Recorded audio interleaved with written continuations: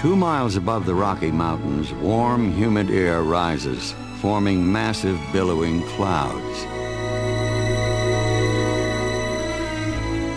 Driven by the winds, a sailplane carries research scientist Bruce Miller among these towering formations, where a storm is about to be born.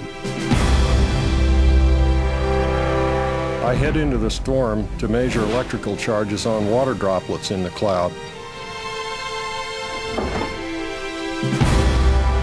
We're trying to understand the fine details of what causes lightning.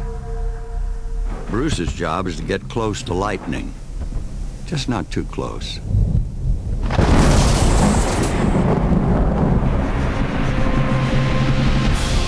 I think I just took a hit. Still good climb.